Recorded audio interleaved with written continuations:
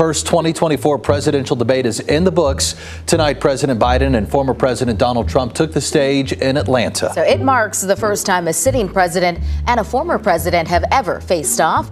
Throughout the 90-minute matchup, both answered questions on everything from the economy and abortion policies to the wars in Israel and Ukraine. Biden has to not look old and not have a senior moment. Go.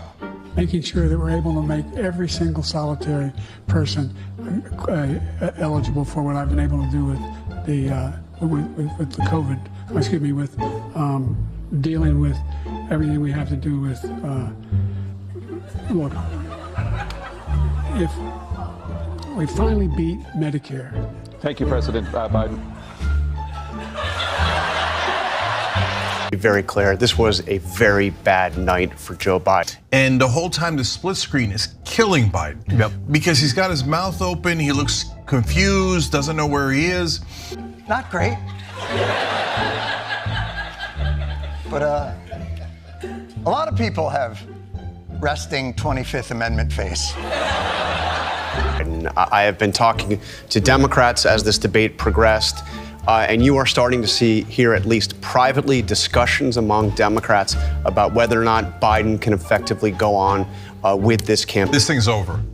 Joe Biden is a disaster, and nobody's even listening to anything he's saying. So if you care a lot about politics, you're trying to focus on what he's saying, as we are, obviously. And Trump keeps saying one crazy lunatic thing after another, right? But Biden has no ability to counter him. I mean, they talk about that. So this is an epic disaster.